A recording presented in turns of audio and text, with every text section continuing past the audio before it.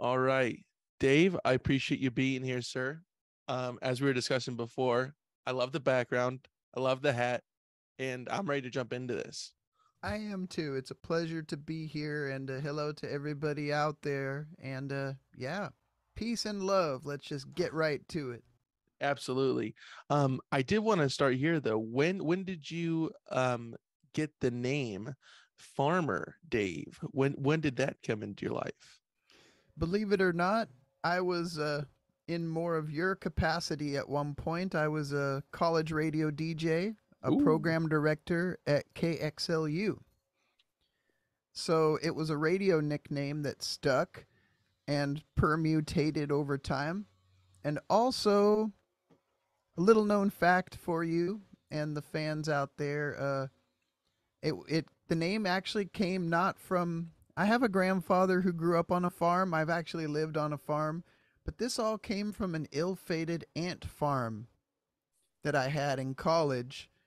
I like to blame campus mail because you order something, the US mail has a certain amount of time, and then the campus mail has time, and then the student has to check their box. So what I'm saying is you buy the ant farm, send away for the ants who arrive in a kind of a cryo freeze. And mine didn't. They lived for a while, but then it got to be a little bit, I guess you'd say, kind of Stranger Things. It got pretty gruesome. So it was a bit of a joke that this ant farm was a little bit of a calamity. that's great. I didn't think it was gonna turn to an ant farm scenario, but that is interesting. It's I was all thinking about that. I was like, oh, maybe spending some time on a farm or something. No, you're curating your own farm within a dorm room. Yeah, and also I had a co-host originally named Cultivator Devin, and Farmer Dave stuck. I don't think anybody's called him Cultivator Devin for a very long time. Is he still cultivator Devin to you though? If you were to talk to him right now, would you be like, there's a cultivator right there? I think he has too many other merits. We might have mentioned it in passing, but he's gone on to do a lot of cool stuff. But yeah, it's one of many distinctions for my friend Devin. Well, I mean, good on it. Man of many hats. Yeah, absolutely. Say, where are you right now? Are you on the East Coast? No, West Coast, Orange County. Oh, great. I was born down there. Ooh, very nice. Yeah, Yeah. I like it. What part of Orange County? I lived in Newport Beach, and my Ooh, mom taught at Costa Mesa High School for a long time. very. Yeah, my dad was a fireman in Pomona, and when my mom came out from Indiana, looking on a map, Pomona looked close to the ocean, so she took a job teaching there, and they got together, and then they had me out at the beach. That's nice. Did your father live with you in Newport Beach as he would work in Pomona? There was something to that. I think it was a little before I was born. Him and a couple other firemen became some of the first active firemen to not live in the same town. They Uh, busted out to the beach, which in the 60s and 70s was a pretty cool idea. And yeah, I'd say it worked out well for everybody. My parents separated. My dad was based out of Laguna Beach most of my childhood, and then he's been in Mexico forever, which is great because I have people down there to go hang out with. that is great. That's a good deal right there. Yeah. And your grandfather was a farmer, you said? He grew up on a farm, one of six kids, and ended up being actually a state trooper. Oh He wow. he he grew up a farm boy, but he was actually part of a dragnet trying to catch Dillinger. They didn't even have CBs in the cars yet. You had to pull over at a farmhouse or somewhere to use the phone and get the latest. It was a good time to be a bandit, I would say. Sure, sure. It's kind of prime time. It's not like that anymore. I'd say I think you're in the wrong business if you are a bandit nowadays. But teach its own. It's you hate to see a trade die. Really, you don't want to see it go to the wayside. Yeah, but kind of like just somebody running off a cliff because out of habit, you don't want to see someone try to be a bandit right now. That would just be sad. It's true. It's true. I think to me, being a bandit right now is having the heart of a pirate, but being in the Matrix still. Like, I don't know about you, but when the internet really started blasting, maybe around the time Facebook and everything, everyone was getting a little bit upset. To me, it was like, let them have everything about me. I'm not gonna, I'm just tired of being illegal, anyways. Like, no more secrets, just mysteries for me now. the the transformation from secrets to mysteries. That's a tough one. That's an issue. I'm trying to ascend to that. I haven't yet. I'm still deeply embedded in the secrets, but one day mystery will take over. I'm looking forward to that day. Cool, man. Yeah. But do you currently live on a farm? I think I read that in an No. article. Okay. I did. I got out of the world for a while and lived in Ojai in a commune type of a thing. But now I'm in a beautiful house in sunny Ventura, and I've got music, got my bands, and also going to graduate school.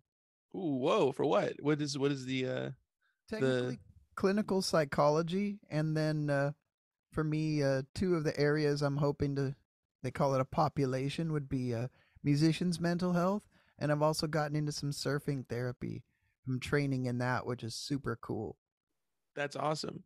That's a good deal. Not Yeah. not a bad place to be. And then if everything else fails, I mean, you could be a burglar. That's in a runner of the law. Man, And then just bring that you're tradition telling back. the you're revealing the secrets, I'm man. sorry. I'm sorry. That's not a no. There's it that market's saturated. Don't be joining that. That's too. No It's more too hard to get a burgling. job. We have a respectable storefront. Anybody can see it. Check out LinkedIn. Let's be friends. That's right. With Zuckerberg too. He's also on there. Yeah. No burgling under any circumstances. Um, were you ever intrigued by your farming during that time in the commune up over there? Yes, I almost sort of made a deal with myself, like I'm going to go back into the matrix, back into civilization, but I know this exists. Sometimes like when rock stars like end their lives and things like that, you say, why didn't they just like go to Uruguay, or why didn't they just die without dying? And that's kind of what I hate to say, that that's what farming is to me, is like I'm out of here. But it just, if you get your feet in the earth and you're planting things, like some plant that you grow is just as famous as Kelly Clarkson. It doesn't need a million likes to prove anything. Like, that's kind of what farming is to me. It's like it verifies the truth. Even Ashton Kutcher in the Steve Jobs movie, he's like pruning some flowers and they're like, come back, we want you back at Apple. But he's like clearly got his genius mode on with some plants. Yeah. It's there when all of our hopes and aspirations, kind of like Dylan, won't you come see me, Queen Jane? All our sandcastles aren't working out. You can always plant something and grow it. That, but even then, it's like, whoa, the bees are getting sick, or your neighbor used Roundup. There is that, you know. And even if you try to go deep into the mountains, you might find some survival nuts with a bunch of rifles. Like, you can't just grow anything and not be part of the ills of the world. But the point isn't that as much as to just be present and to enjoy what's possible. And, we want to contribute to the good side of things. I guess the reason I was making those somewhat dire examples is just I wouldn't want you to think to me farming is escapism. What is escapism to you? If you if Well, if you had to pinpoint it for your life, that's such a good question. I would say appreciate it. historically, in my adult life, psychedelics have allowed for that sort of a conscious escapism, because you're, although you could go so far as to like take off all your clothes and throw your money and run through the streets, that might get you into trouble. But you might not be in the pub taking swings at people. It's almost like better living through chemistry could be escapism, and I've seen that work. I've seen that work for whole groups of people. But really, I think that's what I was saying about not having secrets anymore. It's not so much as escaping for me as personally wanting to make reality palatable, without escaping. And then the escape is like, for me, jumping in the ocean, but it's not, I don't know about you, but sometimes it seems like I have 300 emails in my inbox no matter what I do. The piles of emails, even for charities, it's like, save the whales, save the kids, here's a nickel. Like, I'm like, ah. So, there's only so far you can go. You can't outrun all that stuff. Some people maybe have, but I know friends who don't barely carry money, and that's a bit of an escape. I know friends who have the money to do almost anything they want, and they have all kinds of things they have to do all the time. So the escape idea, meditation's something I like, but it isn't to escape as much as to almost reboot yourself into your same circumstances with a kind of an exalted perspective. Oh, you silly email, I'll do you. And then there's like 800 more of them, but at least the mind is, you're no longer a prisoner of them. It's true. It's true. It can weigh you down. These prior engagements or constant badgering of technology. That is true. I felt that from time to time. The only thing I would say I noticed, man, is that, like, I don't know if when you were like 6 or 7, did you ever have that kind of feeling like, I'm a kid, this is the time, I'm like, you knew you wouldn't have that forever? Little bit of that Tom Sawyer, like, free and easy living. That was real. When you're under a parent's roof, sure, I had to take out the trash or maybe do some schoolwork, but that childhood experience was pretty free in my case. Yeah, Had a good dose of some really good clean fun back then. there's a realization to that. I did have that at some point when I was a kid, maybe around that age, 6 or 7. And I was like, oh whoa, like this is it. Like this only comes once in a lifetime. Like this is it. I'm living in being a kid. Everybody's always talking about being a kid or being an adult, and adults want to be kids, and I'm that right now. I don't know how you switched up scenery on that, like that midway through, and then you just have this Wi-Fi. That's pretty wild. It looks good though. Yeah, it's Hawaii. That's one way. Talk about a whole place giving you a nice childlike feeling. Sure. When was the first time that you picked up a guitar? How old were you? 15, my brother gave me some kind of electric guitar that I don't know if it worked. It looked good, and it plugged in, and I had a little amp, and for me, that was right when the hormones were kicking in. Maybe play something for the chicks. And then a couple things that were cool about that was, things like the Doors and Led Zeppelin was a goal at that point, like those guys. And then also, who did I know who could play? Who actually had a guitar and who could play one? And I was growing up in Long Beach. So one guy who gave me tips, Damon Beerhouse, had the high school band named Humongous Butt Fungus. And then they became Humongous Fungus. And then I lost touch. Another of my good friends, we were friends or knew these older guys who had a really successful band in Long Beach called Burning Daisy. And they're still around, or the humans are.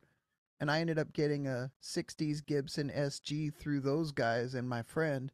And that's like a Robbie Krieger The Doors guitar. So things got a little serious for me to have that. I worked at Lucky Supermarket, which I think became Albertsons later, and I was able to sort of pay my friend in a few installations to have this legit guitar. And I actually had that guitar for a long time until I ended up trading it in for a pedal steel years later to play with this band Beachwood Sparks. But Long Beach was legit. Like, as a freshman in high school, the band Sublime would play our little dances because that was the community at the time. And there was a whole thriving scene of bands. So it was able to actually there was music that you would listen to, bands that you would listen to, but going to shows in your own hometown in Long Beach, those bands we would go see were just as important as something on the radio or something from classic rock. It was just equally interchangeable, and that was a really cool thing to have. Only other thing I'd say about those times was NWA and Snoop Dogg went to the high school I went to, maybe 3 years ahead of me. So that music came out when I was at that age too. And it all kind of added up. We'd see Sublime at these parties, or the cops would come, or there'd be a fight. About a 50% ratio of actually them finishing more than a few tunes. But that was also a great thing to grow up in. It made it more, just being there and what was happening was just as important as A, whether the set finished or not, and B, like I was saying about local bands, it didn't matter how popular they were outside of our region at all. To us, they were the best band in the universe, whoever was playing right then. And I'm glad I had that. That's informed me to this day.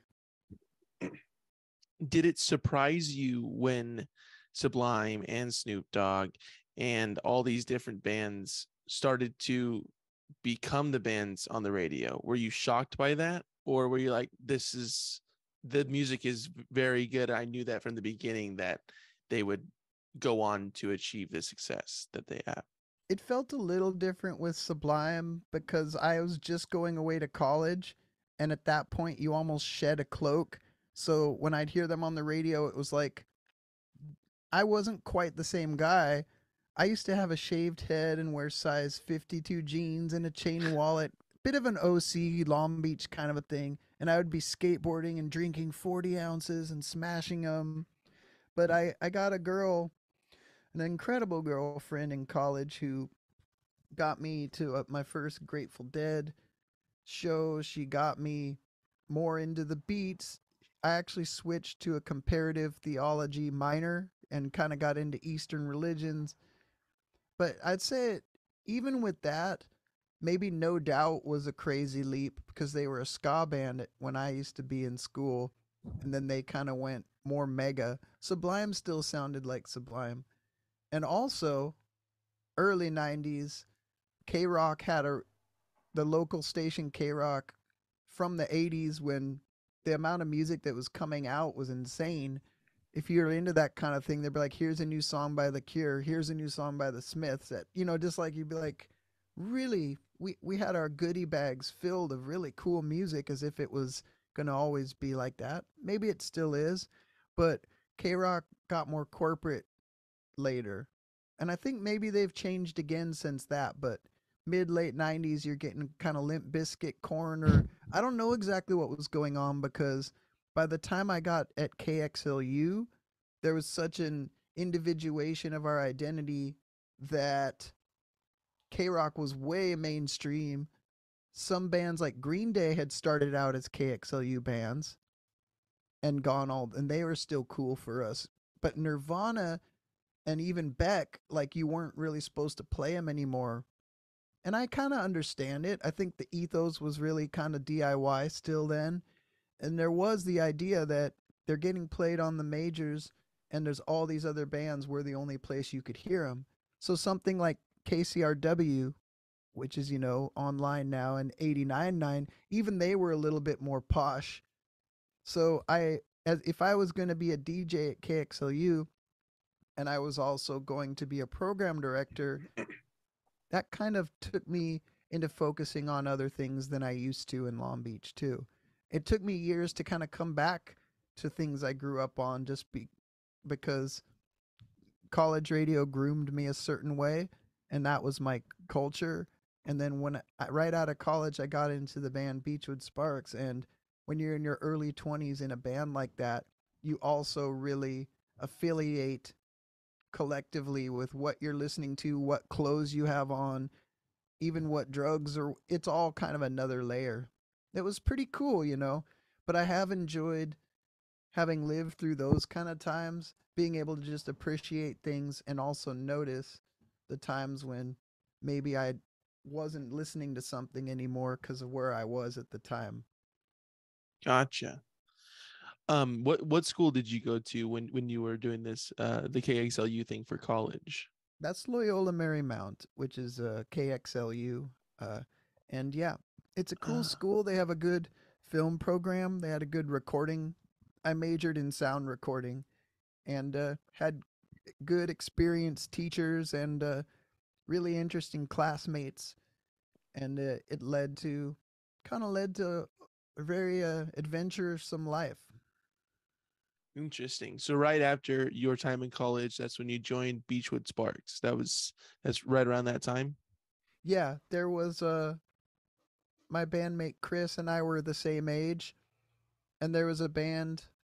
I think you can hear them on streaming and stuff. They were called Further, and that to me that was my favorite band. They just seemed to really understand California culture and also really have strong connection to things like Dinosaur Jr. and Sonic Youth, and even going so far as to have had something put out on Creation Records, which is England, Alan McGee, Oasis, My Bloody Valentine.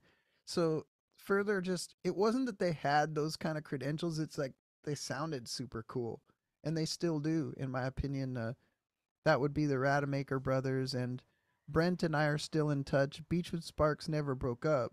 We haven't been active in a while, but he's running the record label Curation out of LA, and they're putting out the album of the Wizards of the West that's about to come out and some other really cool stuff. And so him and I are still in touch, and that ethos that he was having back then is people who know he still kind of has that kind of cool pocket of sorts.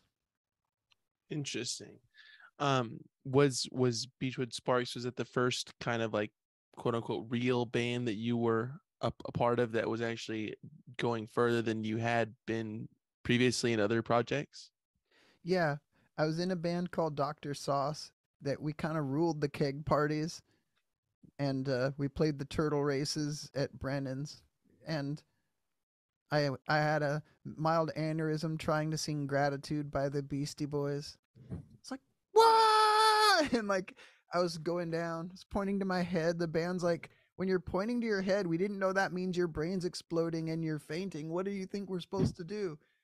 And I had a band called Tone Deaf before that in Long Beach, and we were gods in our own mind. We could do no wrong. This we were 19 and invincible. So I was in bands that were fulfilling. Beachwood Sparks had a period of a lot of hype, which was new, and we ended up with a different lineup on Sub Pop Records, and Sub Pop was so cool that that gave us several. Even now, it gave us something because the music is in their world and available. But at the time, it got us around the country, it got us around the world, and we ended up after a couple years having some cool label mates. The closest band to us, friend wise and playing together, was called the Shins, and that was just a really fun time.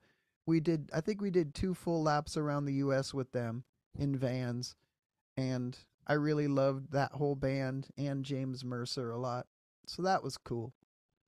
That sounds very, very cool. Was it did it automatically feel different right when you joined that band Beachwood Sparks that you're like, yeah, we're actually gonna progress further? Yeah, yeah, because we played these shows that were,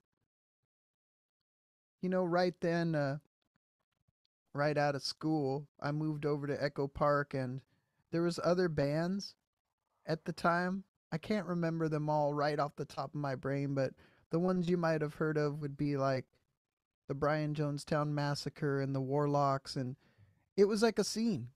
Legitimately, there were bands walking around Echo Park, and maybe some of the dudes from the 70s who were still around or the 80s might have been like, who are all these little hipsters? And I'm saying that just to be like, I'm not like we were the shit.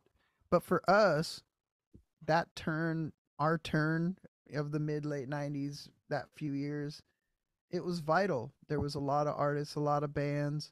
Echo Park had a little edgy vibe, and there was places to play and be heard, and it launched us off, you know. And then when we went around the world, the albums we had made kind of got us through some doors that for me were really rewarding, and things that just kind of set a good tone. Had a lot of fun. How important is tone within a group of musicians that you're working with for you? Is that crucial? Is that a crucial aspect for you in order to make the best kind of sound?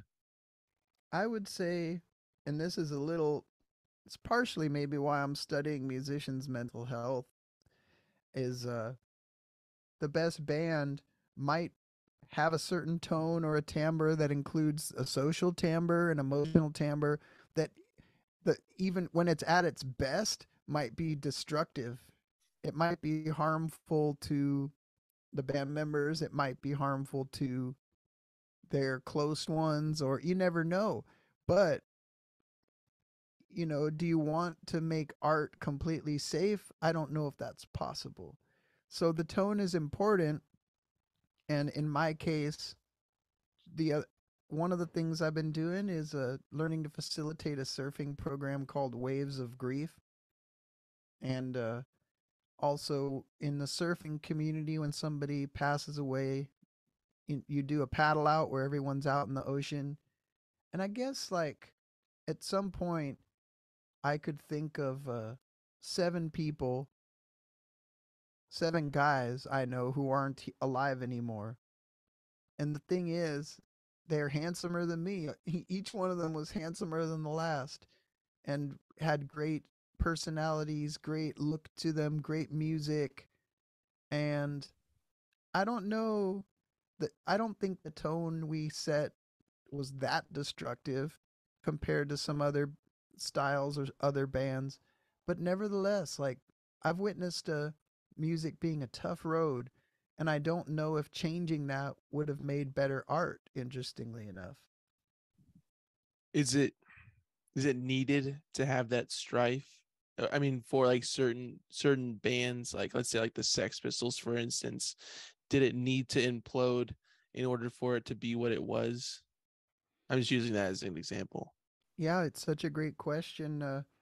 My colleague Lauren, who's a musician, Lauren Barth, she plays bass in my band, but she makes her own albums, releases her own records, and we both had like a final paper recently, and she did hers on Joy Division, and think looking at the particulars of that situation. And do you need the strife? Like I said, I think that being a musician, even a successful one, can just be really tough. You might have everything and be alone in your hotel room or your fancy suite or on your bus and be no better off than the someone might be better off who's sleeping on floors but just has other things put together for them. So it's almost like I now that I've been around enough and someone is going to start in a band right now, I don't want them to have to walk through the snow. It's just like a lot of our heroes in the generation before us, or 2 generations for some, from the 60s and 70s. So many of them died or had to, like, we don't have to repeat that to live up to the legend. In fact, one of the things that I think is kind of cool, and sometimes it might make you even like some people recoil, is you know when you see people with punk rock t-shirts available at the mall, or you see viral videos of a little 6-year-old girl playing drums to Rush. But that to me is the evolutionary potential. It's not defanging the power of something, it's being like, I like the little opening scene of Finding Nemo where there's the manta ray teacher and then there's all the little kid fish. And I think a lot of kids these days don't have Christian names anymore. They just name them whatever they want. This is Calico. This is Vienna. It's like, why not let them play? Or like the girl with the really clean hair playing along to Nirvana perfectly. I don't know if you get those, but anytime I'm on Instagram, I start looking at all these videos of people doing stuff, and I'm like, that's like a, I don't want them to have, like, Nirvana had to bleed and had to be kicked around at school and be like left out to write those things. But why doesn't it now just turn into celebration, you know? And I'm not trying to, sorry if I seem like I'm waxing too philosophical or preaching about it, but it's just, it interests me without me trying to judge it at all. It's just things I notice about this. Just being an observer of it, Yeah. now and of it then. It's an interesting difference. There's differences in between these two different phases, I guess, if you will, of time within these subcultures. I understand what you're saying. Yeah, yeah, exactly. And I think the road with a little more consciousness of from record labels and artists about, you know, caring for one another, that won't take the adventure out of being a musician. It'll let us go further with it. Interesting. Um, yeah. I never thought of it like that. Um, it's very interesting, Dave. Let me ask you this though. When did you start collaborating? I know that this has been a big part of your history within music, is collaborating with other people in their projects and lending your kind of sound to them. When did that start to happen for you? When did people start approaching you and saying, hey, like, you want to be a part of these couple of shows, or this show in particular, stuff like that? I'd say there's kind of a two there's two main ways that happened.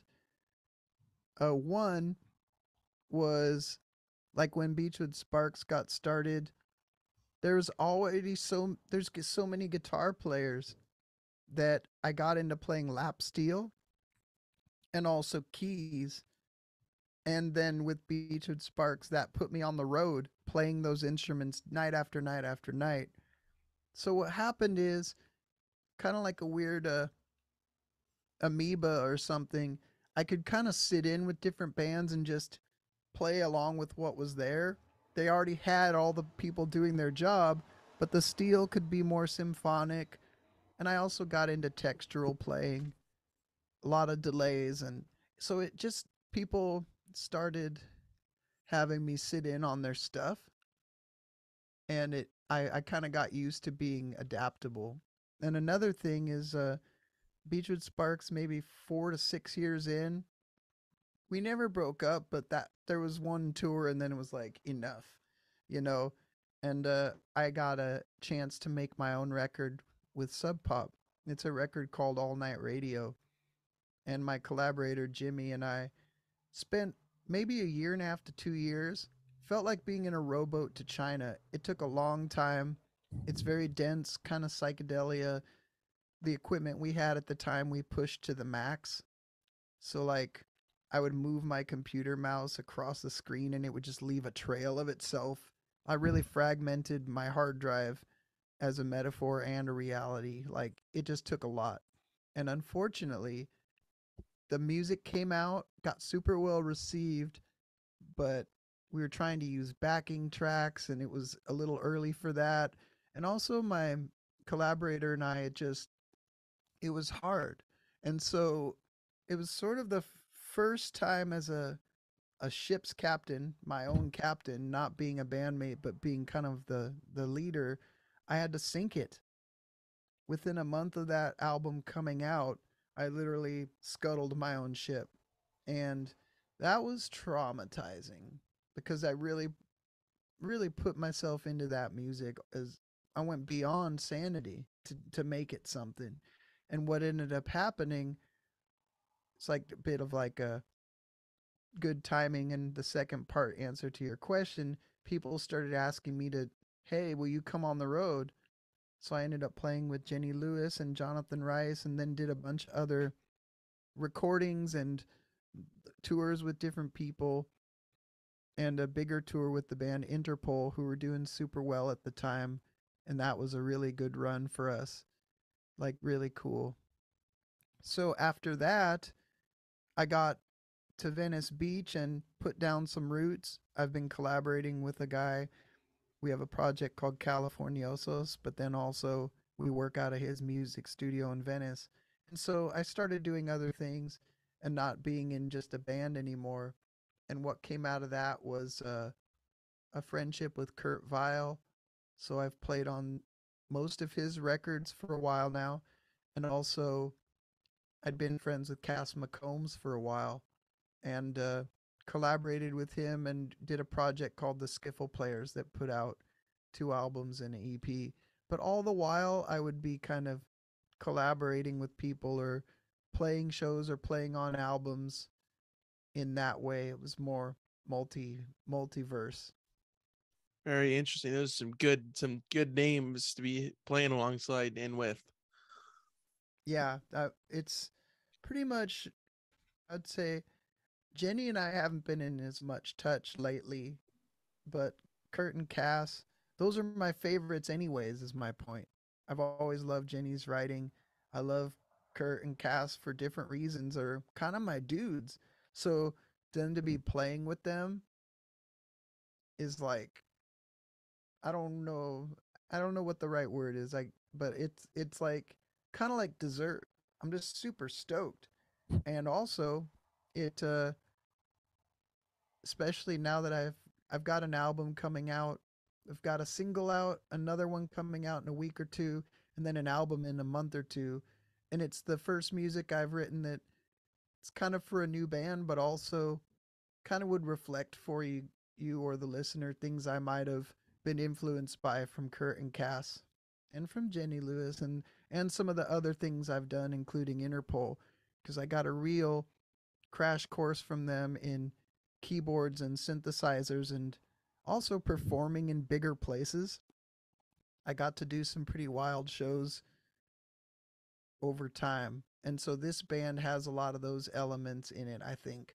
Kind of festival type of frequencies and more mature writing. And hopefully, it's going to be a good trip for everybody. Good deal. When did Farmer Dave and the Wizards of the West begin? When was that? You're like, all right, this is the new idea.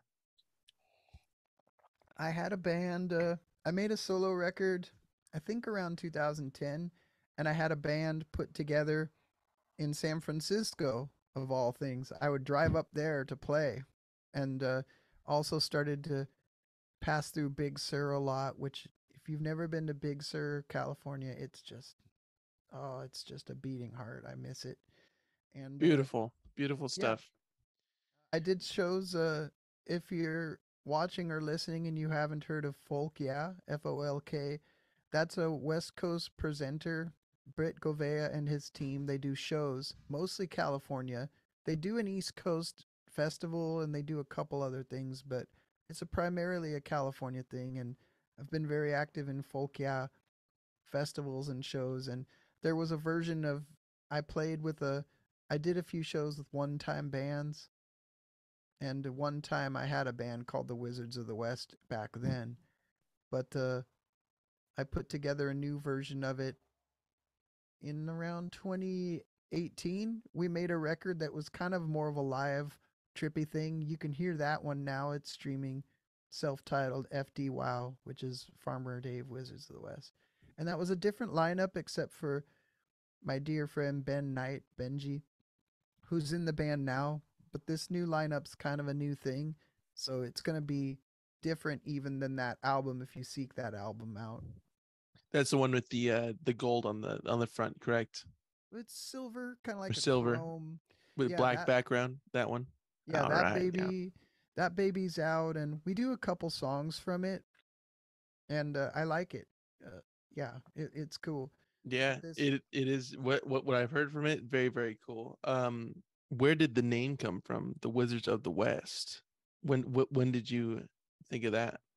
that one just popped up. I like I said, I think I used that title once up in Big Sur for a show, and forgot about it for a while, but it came back, and it's kind of nice that it shortens down to FD Wow. Nice for the iconography, easier to fit into a bill, Yeah, definitely. and There also might be it's an issue just large, but it can be large, but it's like you have the best of both worlds right there. yeah, Definitely. and it's also, people often call me FD, short for my nickname, and those guys and lady are the wow. Very cool. How did you go about kind of formulating the newest iteration of the Wizards of the West? Did you pull from like I want to work with these kind of people that I've worked with before, or Funny enough, the the two major the two major personnel changes in the rhythm section.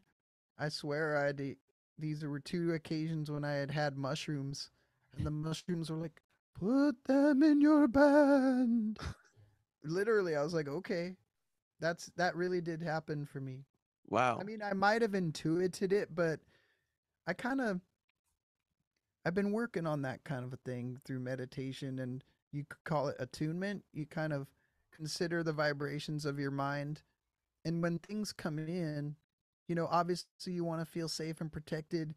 You don't want to like jump off a balcony or go eat 20 hot dogs uncooked because something's like eat a hot dog. It's more of an attunement thing.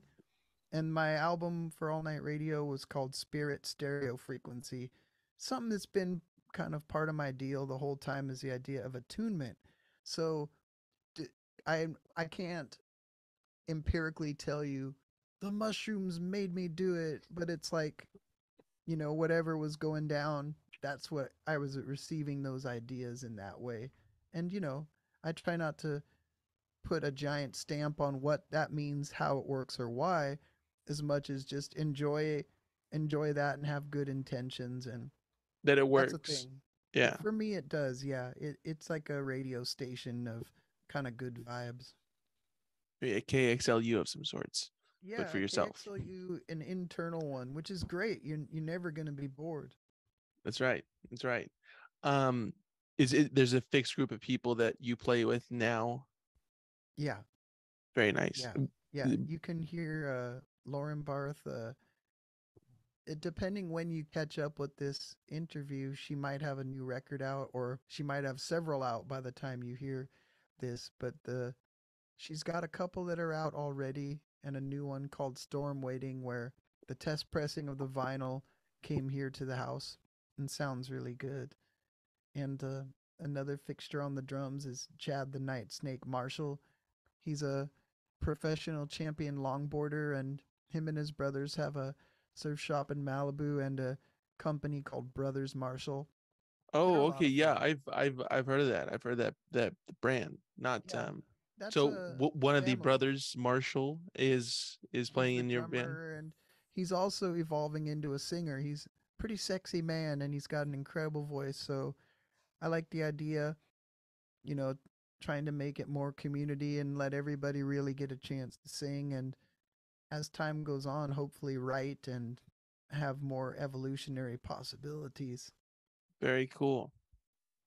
That's a good deal right there. How do you describe the music that you make with the Wizards of the West to somebody who has not heard it before? What do you usually like to pull from? It's kind of like this, it's kind of like that. What do you usually use in your own words to describe it? We describe it. There's some dancing and kind of festival elements where we play along with beats and things like that. But we use words like neo psychedelia, also West Coast or California surf soul psych, and that sort of the permutations of that come through. They come through in different ways. I think also we have some twang still, some Americana and some influences of, like I said, some of the bands I used to love, like say Dinosaur Jr. or Sonic Youth, or like there's a mix of all that stuff. And we have, still have some contemporary bands that we don't entirely sound like, but going on in California would be like Mapache or the Alalas. These kids, Both Glenn great, Manning. great bands. Yeah, Yeah, and of course Cass. Cass has sat in with us. He's just played guitar in our band, which is really cool. that is really, really cool. And Uh, also Katie Skeen, who she plays on the album, and she has her own project, and she's super rad. Very good deal. Good group of people surrounding this project, if not in it, but around it as well. Yeah. Very nice. Would the the sound of the Wizards of the West now be different if you hadn't spent time in Beachwood Sparks with Kurt Vile, with Casper Combs, with all these different people that has led up to this? Do you think that it would be vastly different and just like way not what it sounds like today? Or would it still kind of sound the same because your influences would be the same? That's a cool question. In fact, Thank you. I would say it's so much connected to that there is it wouldn't be able to exist without those things. I've Gotcha. often I've often wondered about it. If if I would have stuck, if I hadn't been in Beach at Sparks, who knows? Might have been in more of a Warp Tour kind of a way, or more like I liked trippy music. There was a time when Will I Am from the Black Eyed Peas produced a single of mine as a demo for London Records, and it was kind of like beats with acoustic guitars. I had a thing I might have tried, and it might have worked. You never know. I would have liked it if I would have been a little more like Smash Mouth and Sugar Ray. For some reasons, I think that would have been a fun life. Yeah, definitely. I feel like Sugar Ray doesn't get its shine in what how cool dudes they are. Everyone's Yeah, always talking about Smash Mouth. Nobody ever mentioned Sugar Ray. yeah, it's true. Even stepping back further from you know back then in earlier projects, do you feel that if it was your brother, right, that they gave you the electric guitar that didn't quite work or you didn't know exactly if it worked or not, if he hadn't given you that guitar, do you think that you would have stumbled upon the guitar in your own life just naturally? Yeah, I played acoustic in my other stuff, and I'm sure an electric would have come along because you could get the Boss Metal Zone pedal for like $50. I hope they still make that. It's really good. I uh I miss that. I miss that kind of, like that distortion in the Radiohead song "Creep" before they come back in. Yeah. That kind of just doing that. Metallica is so sick. Ride the Lightning. What about in guitar in general? Just even picking it up, do you think that you would eventually picked it up if it hadn't been handed to you, or that you hadn't taken an interest in it when you were 15? Yeah, I still would have. My stepdad had a classical, and I remember playing it in Italy this one time, just sitting in a green plaza somewhere playing this classical guitar. It was a really good life. There's been so many times playing all this keyboard. If you ever see the Wizards of the West now, it's like I don't think I can move the camera enough to show you my equipment just this time, but I have this like two-tiered L-shaped crazy freaking like beast situation. There you see some of it. Gotcha. See the steels on the second row. There's two Oh rows of wow. keyboards. There's a melodica up there. Sorry, it looks messy in the background. I promised my mom I wouldn't show you that. But I guess my point is just because you're talking about having the guitar, and sometimes when I'm setting this Godzilla up, I say, man, in the next life, I'm just going to be a kazoo player. I'm going to carry one thing to the club and I'm going to step up and be in done. in the But pocket. Yeah. one thing we started doing is I used to play electric guitar in my own bands and haven't been. But lately, I have this flying V I want to get back into. But for now, a friend of mine passed on an electric 12 string to me, and I've been playing it a little bit in our shows, and it's really sick. So it's like if I can actually do that and maybe even like step away from these gadgets and you can see that I have a body and legs and I could actually move around. I've been kind of part of a pile of equipment for most of my professional life, either seated or, and if you want to say like, who are your heroes? And you say like, wow, Nina Simone, Elton John, Thelonious Monk, they don't, maybe they could Actually, I know Thelonious Monk would get up and dance in circles. Really? Sun Ra, Oh like he would wow. go into kind of a Sufi mode. So Interesting. I probably need to do that. I'm feeling a little disembodied, people. Take some notes from their book. Yeah. Good deal. Do you tend to write alone or with the band? A little of both. I have a pretty good stockpile of things that are alone. And for anyone who's interested, a lot of the songs that are coming out by me on this new record, and a lot of the songs lately almost come out in one take. Like when I'm at home, I'll play it and sing it, and it's already complete in one.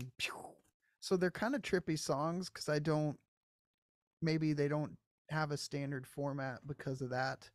But I really like it. And fortunately for me, people like it.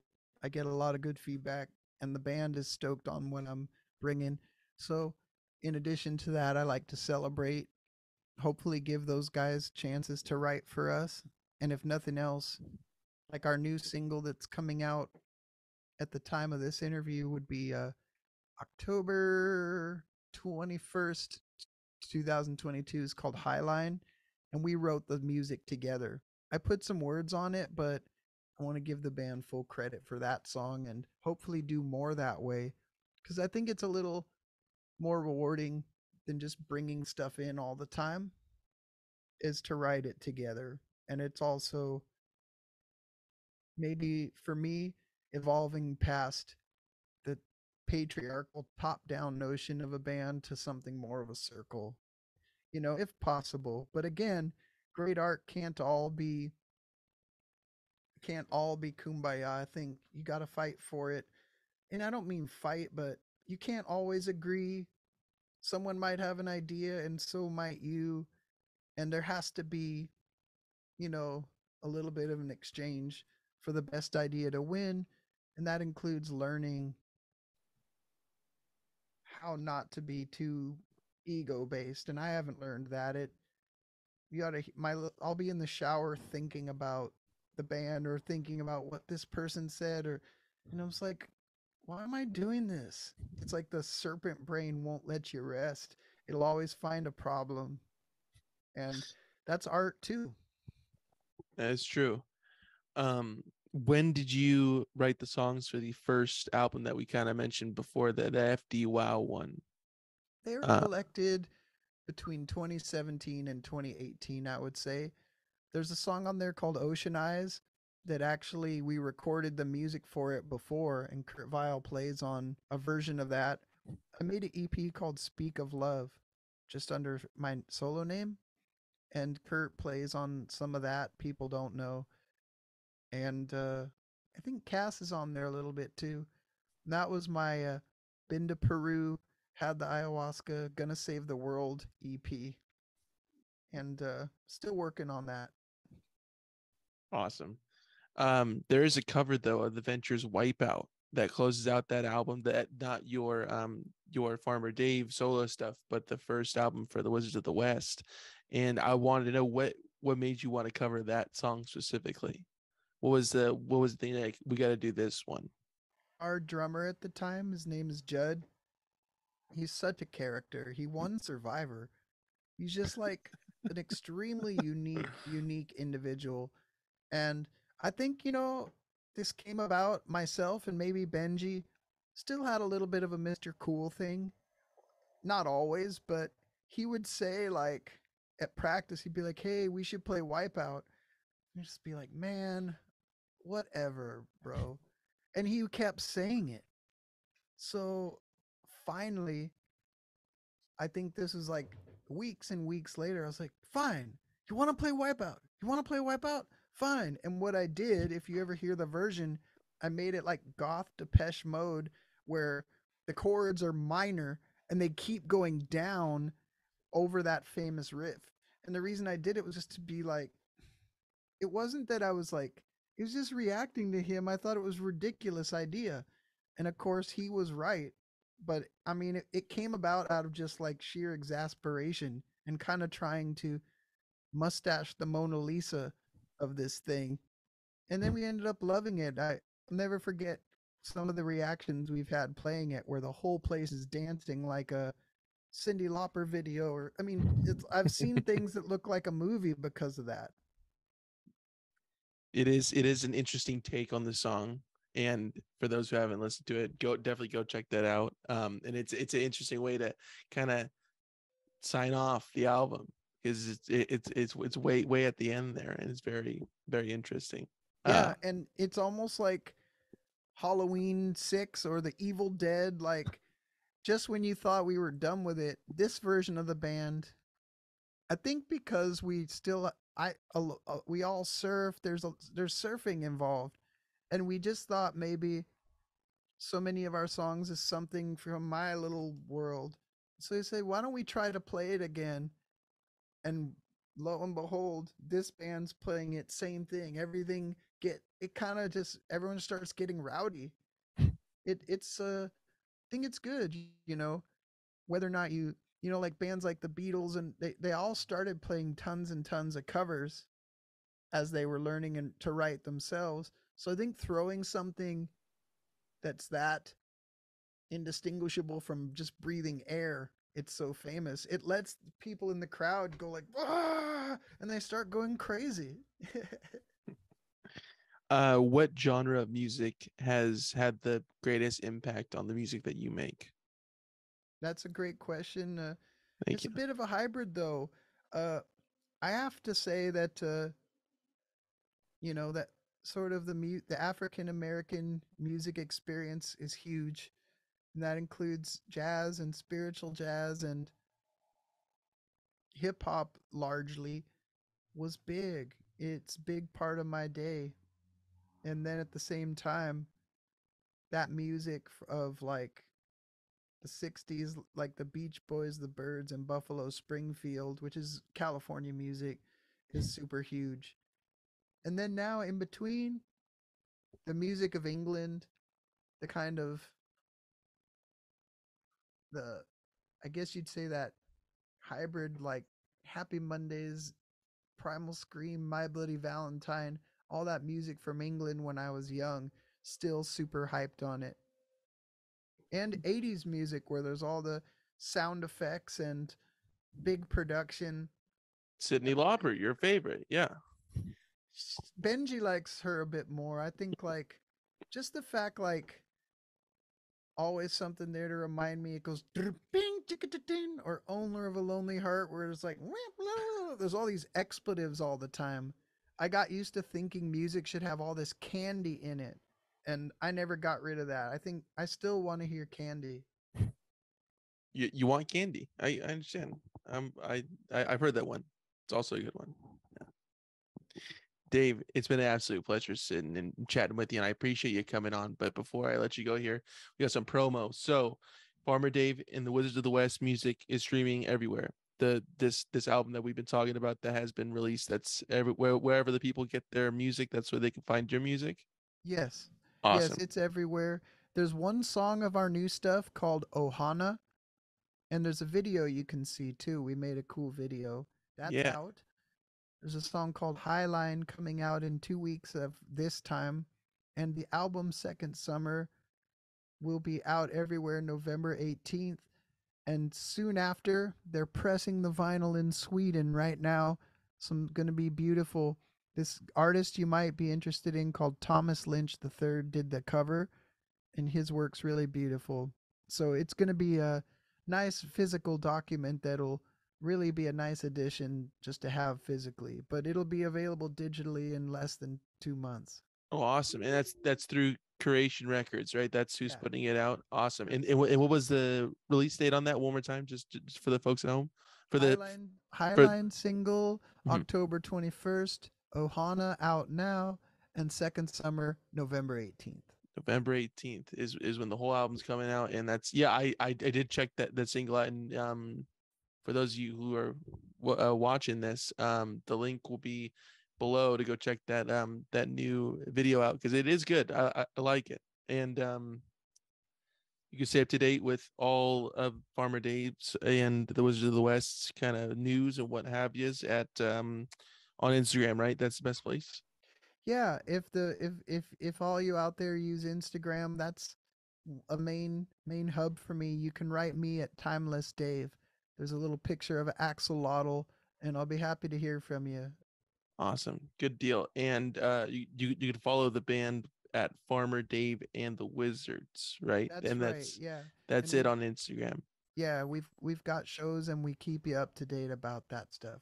Good deal. And at the website too, right? That's also if you're not on the Instagram, and that's fdandwow.com, right? Yep, That's the best that's place. fairly up to date too.